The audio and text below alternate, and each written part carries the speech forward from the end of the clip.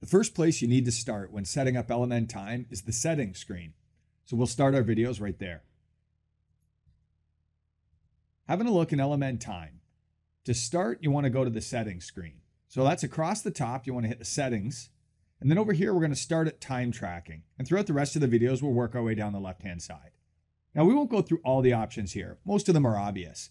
But the time tracking options are the basic options that you're going to set to help you make sure that you're tracking time the way your company wants to. For instance, when we create a name for the job that shows up for the crew, you've got an option here. You can use project name as the default name, job site address as the default name, or perhaps even the customer name as the default name. We prefer job site address because it's definitely a unique address. If I tell my crew I need you to go to the Smith residence, there could be 3 Smiths.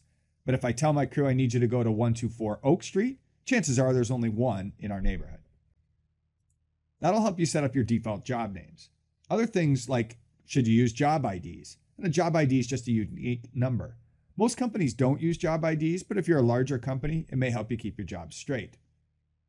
Other options are fairly basic, like what time should the crews take lunch by default, and how long is lunch by default? Do you want to use the GPS to suggest jobs for supervisors in the field? What that'll do is actually take their current GPS position and allow them to click a button that says, show me my closest job sites. Now, most of these are all explained with the what's this button. So if you just hover over this, that'll explain each option on the screen and how it gets used. So I encourage you to do that. It makes a big difference setting your time up right so that as your crews start using it, it's going to be natural to them, but most importantly, the information that you get out of it is going to be set up the way you want it.